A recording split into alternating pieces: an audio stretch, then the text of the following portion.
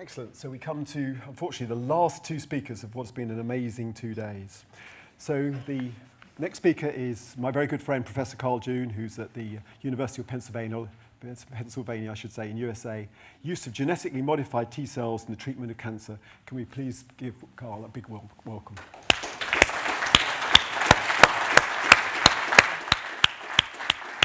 Thanks very much, Carl. Looking forward to your talk. Thank you.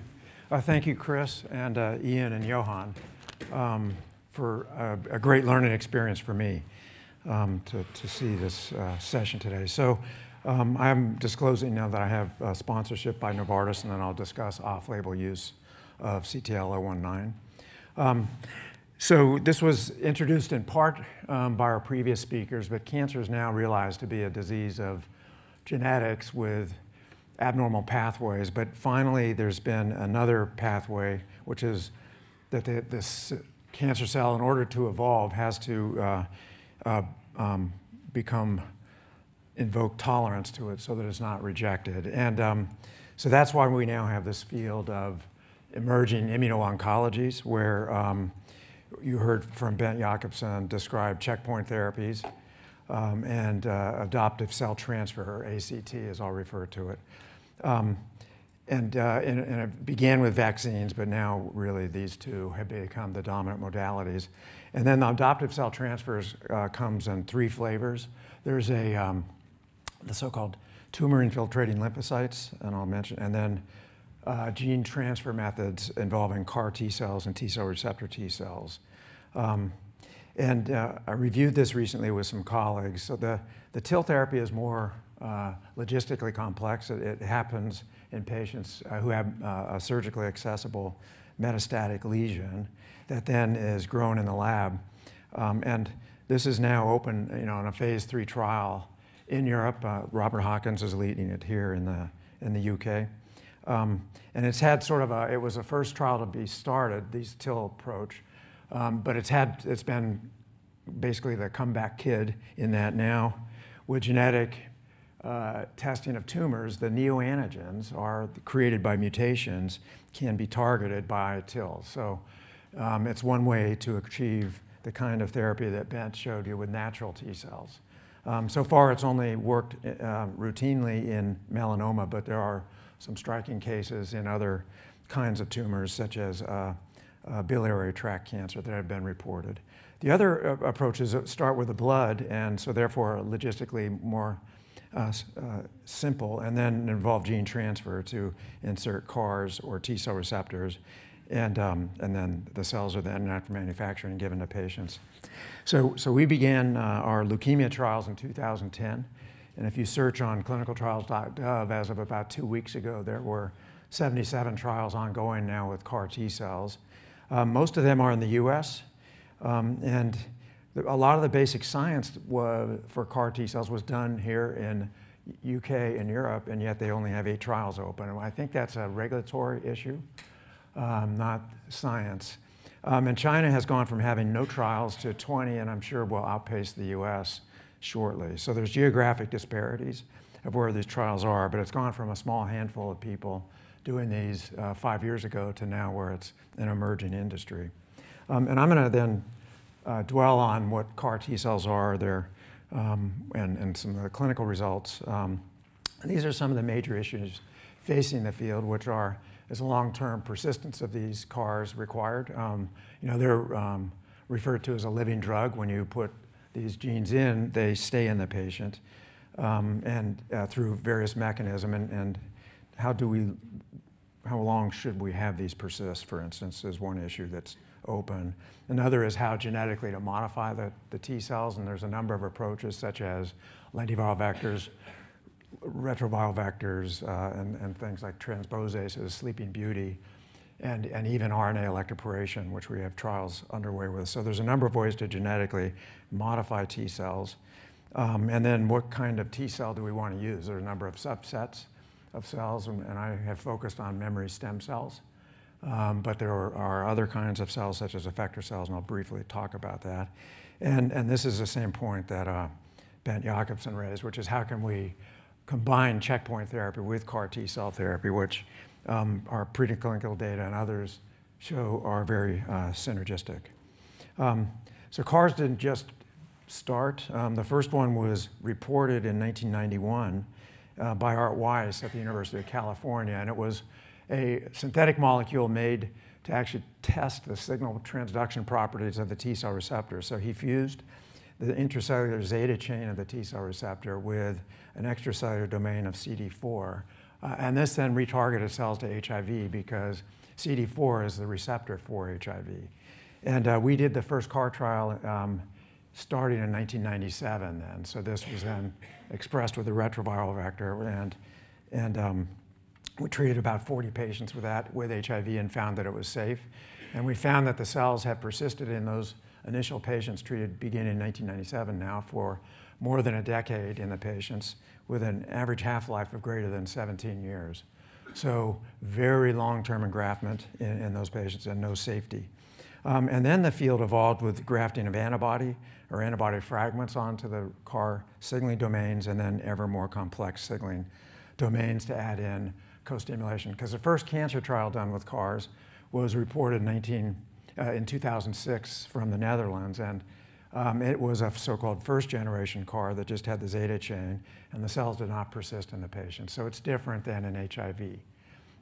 Likely the tumor microenvironment is more immunosuppressive in cancer than in non-cancer conditions. So this is the CAR that we currently have in clinical trials with a 4-1BB co-stimulatory signaling domain, and another that's in advanced trials in the United States is the CD28 co-stimulatory domain. And we've been studying those now, and this is work by Omkar Kowalekar in my lab, to ask if we can change metabolism of CAR T cells. So T cells go through cycles. They can go from a naive resting cell to then an effector cell where they are good at killing targets, and then back to a memory cell that can persist for the rest of your life. If you then get reinfected, these cells can revert back to this stage. And they eat different food. At this point, they're basically sugar burners. They're all glycolysis. To make their energy, they're very energetically demanding when T cells are very motile. And at the memory stage, they live off mitochondrial and fatty acid oxidation and Krebs cycle. And we've been measuring this in CAR T cells with the so-called seahorse assay, looking at oxygen consumption rates, where we can, by various mitochondrial inhibitors, measure oxygen consumption. And what we have found is that if you have a CAR that expresses CD28 signaling domain, it is an effector cell that lives off oxygen, glucose, and makes a lot of pyruvate, and lactic acid turns the media orange very rapidly. And if you look by confocal microscopy, they have virtually no mitochondria. And if you have a cell that has the same retargeted CAR, but now has a 4-1BB signaling domain, it's full of mitochondria. And so it has turned on mitochondrial biogenesis, and you can actually count these. So you can visually tell what signaling domains the CAR has by this simple assay of counting the mitochondria. So this is a new property of CAR T cells, and that is that you can reprogram their metabolism as well as their specificity. And we think this can help have cells either destined to have short persistence in patients or long persistence. And this may explain the results of our clinical trials where we've used this 4-1BB signal domain. And as I'll show, we've had CARs persist now in cancer patients for more than 5 years. And we believe that's because they have the metabolic capacities that you see with memory cells. So we treated our first patients with the 2nd-generation CAR in 2010, and and the first 3 patients had responses, and we just now have published a 5-year follow-up of that, and there were 14 patients on the trial. And the overall response rate, this is an advanced refractory chronic lymphocytic leukemia, which is the most common leukemia in the US. And it was, we had an overall response rate of 57% with 4 CRs and 4 PRs. So now we can look back and see what are the characteristics of the responding to the non-responding patients. And we have measured these CARs in the patients, both in the blood and in bone marrow, with a PCR assay that detects the 4-1BB sequence adjacent to TCR zeta sequence, which is not that way in the natural human genome. So the PCR is specific for the transgene that's integrated in at 1 to 2 vector copies per T cell. And this is on a log scale. So what you could see is that the CR patients, and the x-axis is out to a year, have a very high spike of CARs 10 to 20 days after the CARs are infused. At this point, in this patient, essentially 100% of the peripheral blood is CAR cells. And then what happens is a target goes away, the patient went in remission, and also his normal B cells, as I'll talk about. And then what happens is they refer to having memory levels, and in this patient now 5 years later. And that happened to all the patients who you can see are arrayed with the CRs on top. But the non-responding patients have CARs and a graft, but the frequency is about 1,000-fold less than it is in the responding patients. So we think it's a numbers game if you don't have enough effector cells. Our patients that we initially treated all had between 5 and 7 pounds of tumor. And so a single infusion was able to eradicate that, but it required substantial proliferation. And now we can look if there is durable anti-leukemic effects, and this is using next-generation sequencing for the gene that gets mutated in CLL is the IGH, the receptor, B-cell receptor. And initially, these patients in peripheral blood and bone marrow were nearly all one rearranged receptor, so 99.76, for instance, in patient 1. So he had a packed bone marrow. And then we've looked at here, in his case, to 3.5 years in the bone marrow. And with very deep sequencing, we've looked at 1 million cell equivalents. We can't find that receptor anymore. So we think that the patients have had the leukemic clone eradicated. It was the same in all 4 patients. It's still possible they could have late relapses, as Bent Jacobson pointed out. It would likely be an immune sanctuary site. That's what happens in bone marrow transplant. Usually the leukemia is eradicated where it starts, which is in the bone marrow. But if they do have relapses, it's usually in a sanctuary site. So where we've measured it, the clone has been eradicated by a sensitive technology. And so do these cells remain functional? Their CAR cells can be a living drug.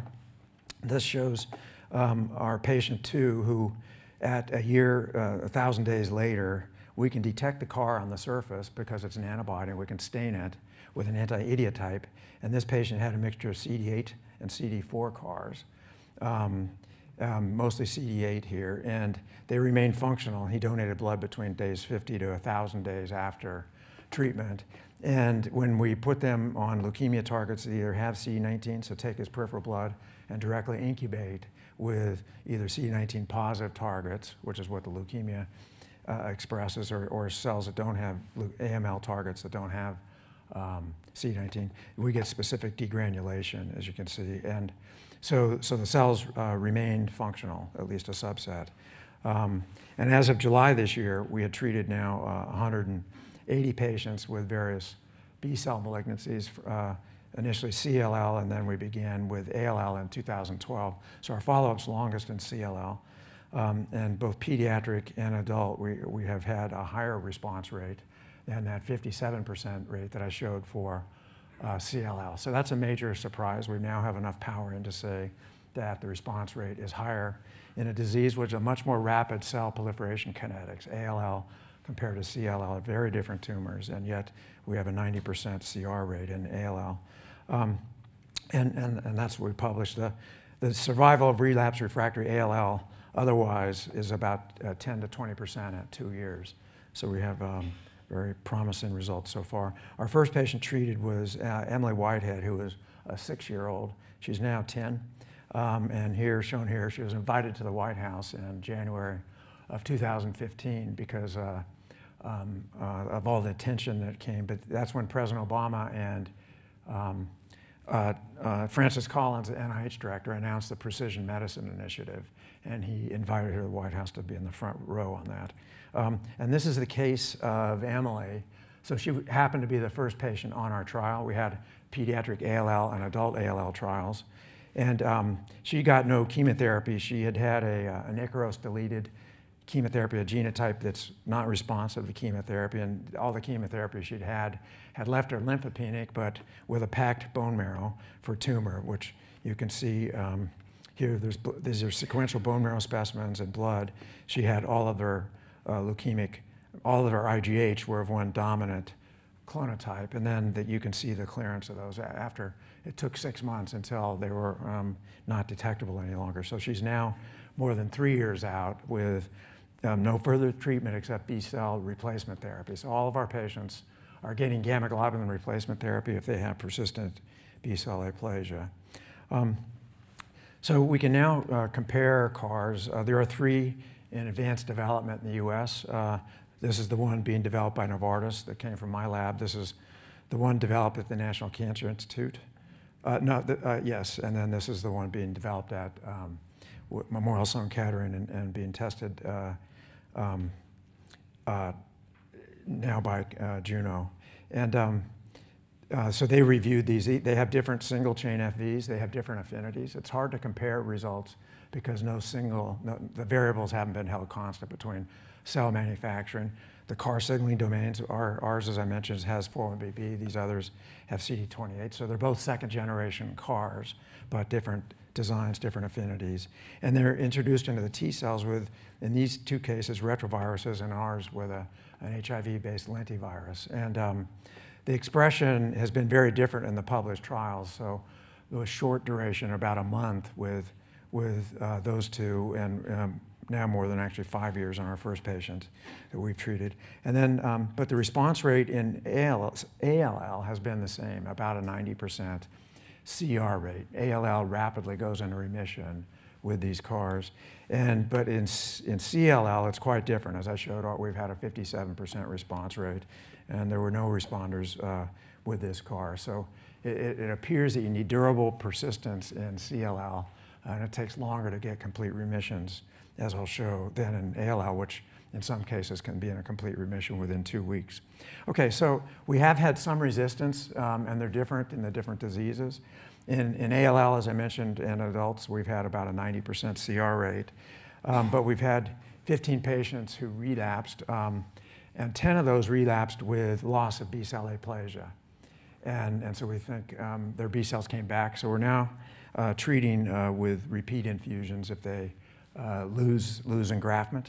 And then we've had 10 cases, we had five relapses that were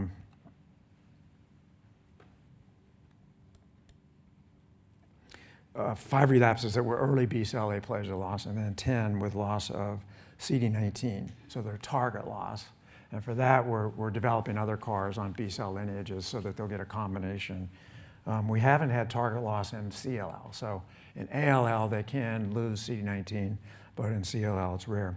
So I mentioned we had 4 cases with CRs with the CLL cases in this array, but one of them looked to be an outlier, and that was patient 10.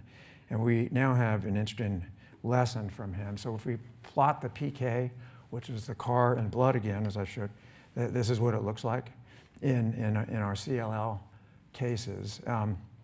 This patient, you can see, had a much later emergence of his CLL cells. Now, so when you get to 1,000 copies per microgram genomic DNA, that's essentially all of your peripheral blood is a CAR. So this is when they have cytokine release syndrome and tumor lysis syndrome, and then they decay down to the memory levels that I said by going down several orders of magnitude. And so that patient was an outlier that way. And this is what happened. The patient is now 81 years old, but he had massive CLL with a 15-centimeter mass around his aorta and packed. He had bone marrow leukemia and circulating cells.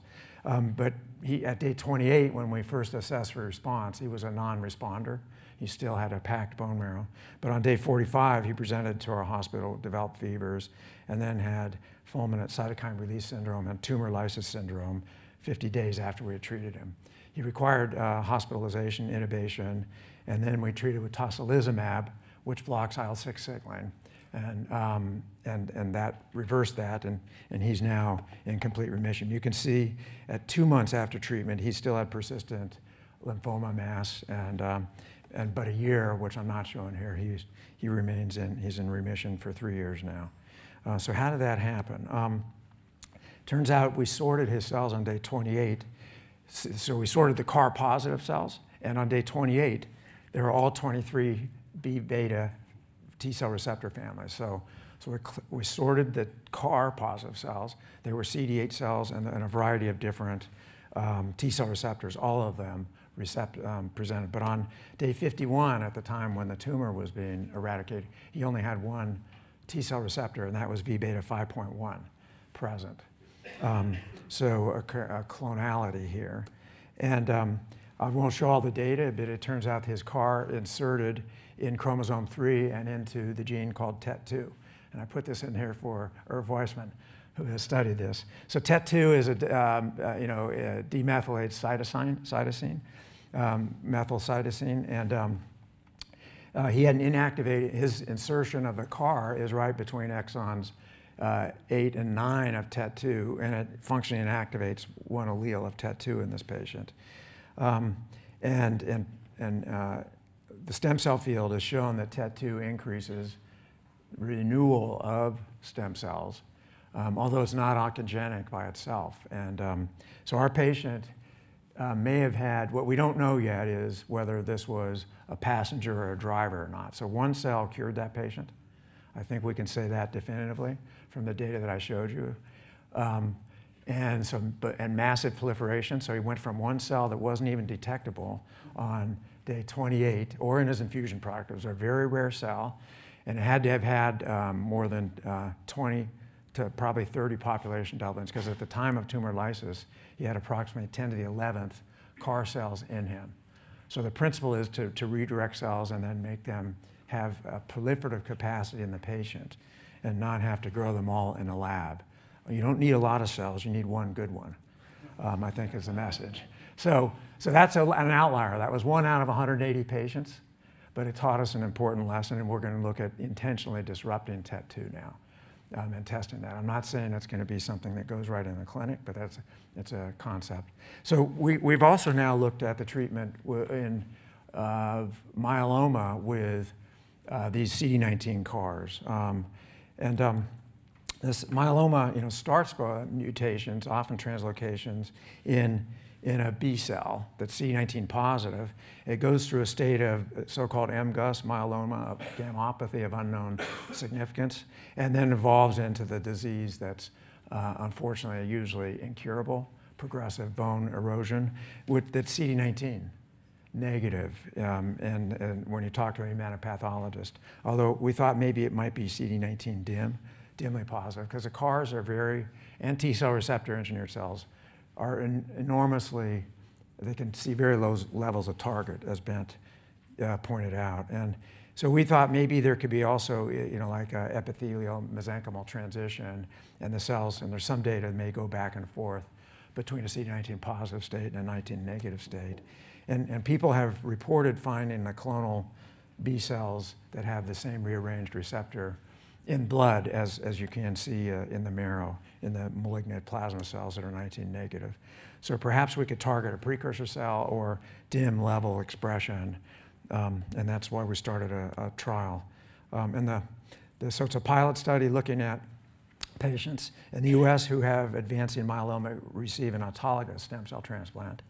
And then we required that they had to have progression, and then we gave them a second transplant with the same melphalan conditioning, and then an infusion of the CAR. And the idea is to measure then the time to progression to see if there's a remission inversion. And so it's a pilot study of 10 patients, of which we just enrolled the number 10 patient.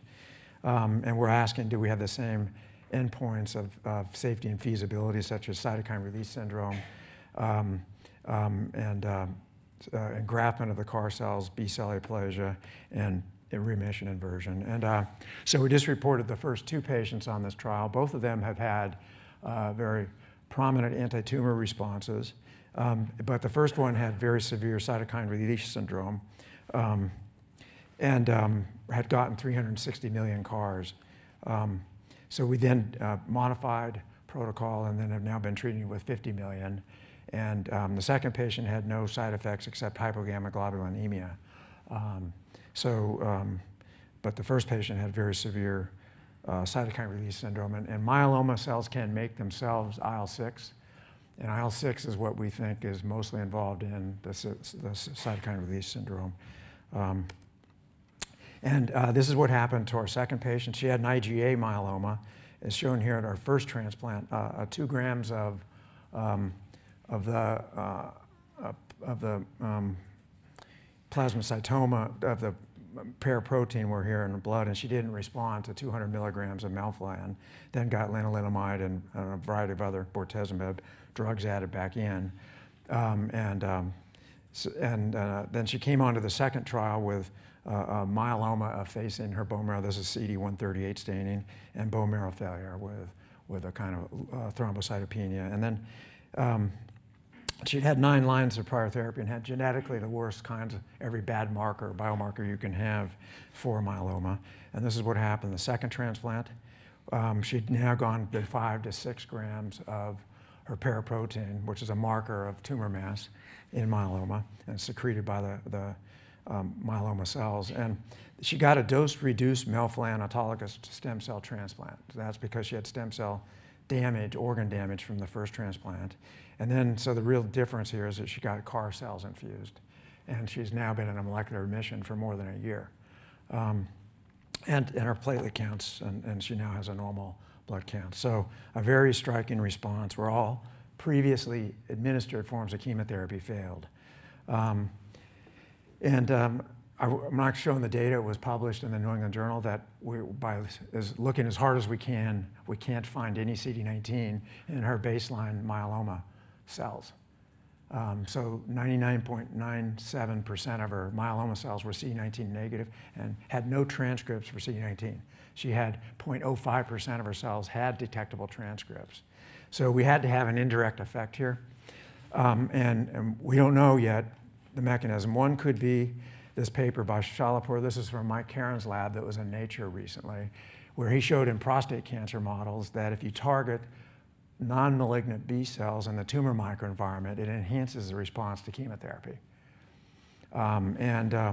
So it's possible that with melphalan, we got more mileage out of it by targeting normal B cells.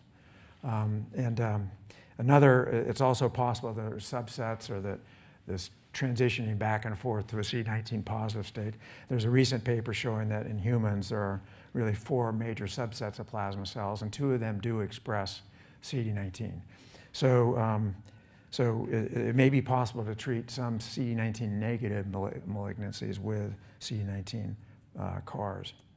So this is a slide from Chris Mason, and we are in this point where I think, where this whole meeting really is, going from the 3 models of our current healthcare of pharmaceutical industry and devices and biotech to, to making a 4th pillar, which will include cell therapies.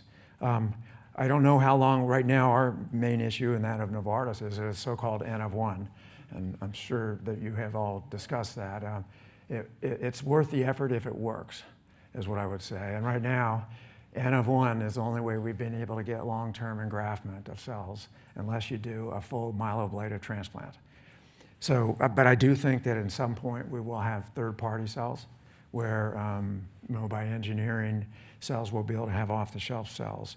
In the U.S., the model for genetically engineered cells is that it's going to be done in central manufacturing plants with full pharma control.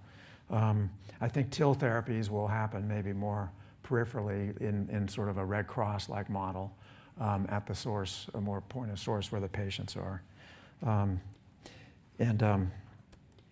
So in summary, what I've tried to show is that multiple factors affect the efficacy of these engineered cell therapies, of which one is the synthetic biology aspects of how you modify the cell, either with CARs, TCRs, et cetera. The sky is the limit now, especially now with CRISPR technologies and so on that will allow us to target many different aspects of cells to change their trafficking, for instance, what lymphocyte subset to use, and then how to actually manufacture the cells. All those are important to the final outcome. So I've shown that durable remissions occur in CLL. We've had durable remissions in ALL for 3 years now, and in promising results in myeloma via an unexplained mechanism at this point. And now and the one experiment showing that, at least in some cases, a single cell is enough to eradicate a very large burden tumor. A lot of people are involved in these studies. Just like to highlight Bruce Levine, who's worked with me since 1992 to make the cell manufacturing technology. David Porter, who's taken care of all our leukemia patients. And Michael Malone made the 4-1BB core in my lab, and Stephen Grupp and his team at Children's Hospital, who have taken care of all the pediatric leukemia patients. And I'd like to thank you for your attention. Thanks, Carl. Wonderful talk.